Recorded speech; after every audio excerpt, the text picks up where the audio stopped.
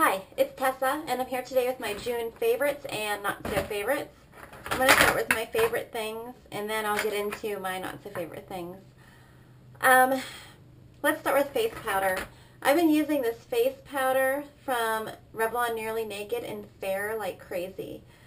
So much so that I have hit pan on it, and it looks like this.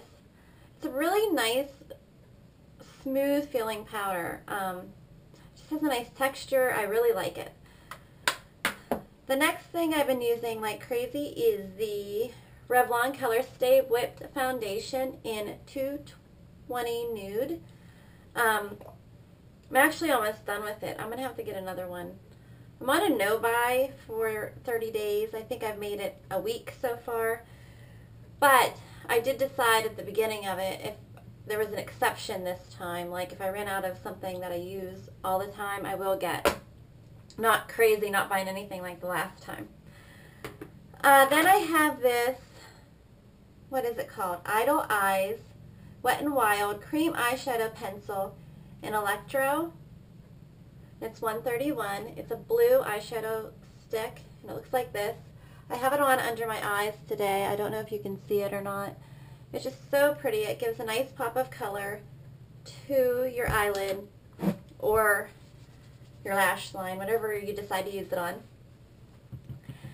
Then I have this, I think it's called Natural Smokes. Maybelline Expert Wear Natural Smokes Eyeshadow Quad. I love this little quad. I've been using it like every day this week. And it's really, really nice. The two colors, I'm not going to swatch the base because here's the light color, the medium, and the dark. Just really pretty colors, and they look so nice together. So I've been getting a lot of use out of that. Then I have a mascara. My friend Deanna sent me this. It's the Volume Glamour Max Bourjois mascara. I'm guessing you can probably buy this wherever Bourjois is sold. ASOS.com has it, and so do other websites. It has a really thick brush, but it does a really nice job of lengthening and volumizing the lashes. She also sent me this Rimmel Apocalypse Lip Lacquer in Celestial. Now, at the time she sent these to me, you couldn't get the Show Off, which is the American version of the London version of Apocalypse. But you can now get them here, and I do want some more colors because it has just the best wand. The pigmentation is phenomenal. I just love this. Then I keep wiping off my hand because I have clothes to show you and I don't want to get it all over it. Casey Holmes, or It's Blondie, raved about these Jordana blushes, and this is in Touch of Pink. And she is not kidding. These blushes are so pigmented. You don't really notice it maybe as much on my hand, but if you put this on your cheek, it's like pow, pigmentation galore. I like these blushes a lot. I bought two of them, but the Touch of Pink is my favorite color out of the two I bought. Then I have some nail polish.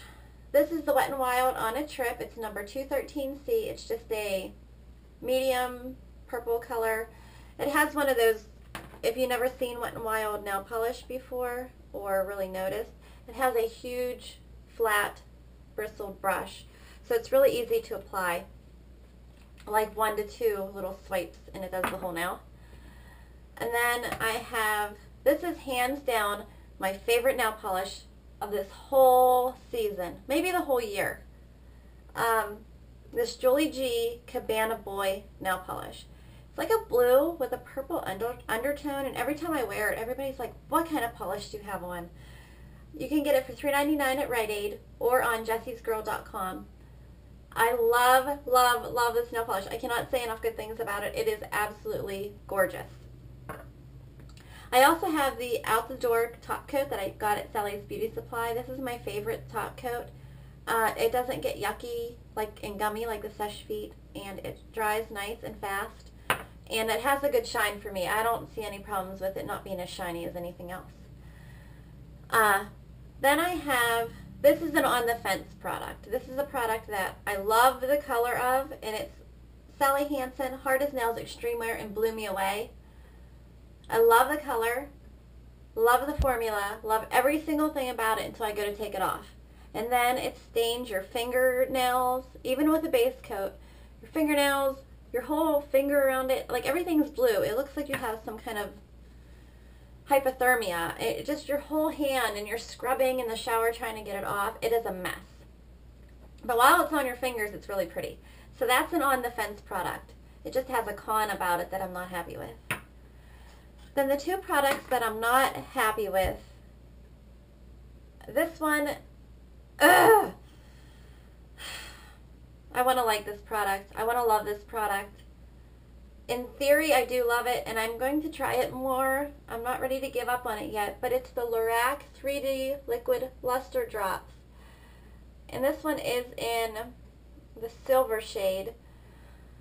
And it's like these little shimmer drops that you put on, and your eyes look so amazing until it falls on your cheeks, and it's up here, and it's in your eyebrows, and it's on your nose, and it just won't stay. So I need to figure out something that will glue these puppies to my eyelids, because a base isn't working and pushing it on with a brush isn't working. So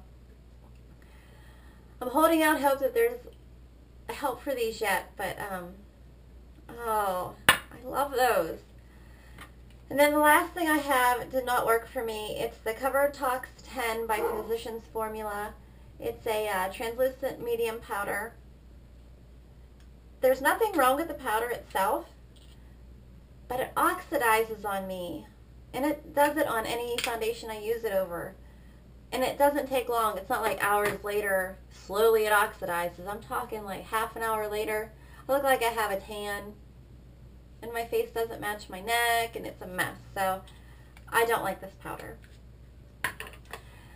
Now, the last favorite of the whole summer is maxi skirts and maxi dresses. I am a huge maxi skirt and maxi dress wearer, so much so that I rarely wear shorts. I just love maxi skirts and maxi dresses. I have 3 examples here to show you. This is a maxi skirt, and it's just a cream colored with a band, and then it has like flowers on the bottom. And you can actually pull this up to your chest line and wear it as a maxi dress as well. And these two still have tags on them because I haven't worn them yet. This one I actually bought last year at Ross for $11.99, and I just haven't had a chance to wear it. I don't know why. I drug it all over with me. I went to the beach. I took it there. Just this really pretty long dress. It's a beautiful material. And then it has these beads on it that go up around the neck like a halter. So it's really pretty. You don't have to wear it like a halter. You can wear it, just tie it or whatever you like to do. And then this one I got this year at Walmart for $7 on clearance. I think it was last year's style, but it's a chevron print, gorgeous dress. I love this dress. I had it on this morning. I have a wedding to go to next Saturday, and I was trying to think of what I wanted to wear. And this is one of the things that I thought of wearing. And it also has like wooden beads that you can wear as a halter style. And I have a maxi dress on, or a skirt. Let me see if you can, I don't know if you can see it or not. I'd stand on that chair, but it has wheels. It's like an Indian print. Can you see that? Like an Indian print, and then it has a band on the bottom. It's really pretty. I had this one a long time. I got it from Charlotte Russe. All right, that's everything. Thanks for watching. Hope you have a great July coming, and I'll see you again soon. Bye.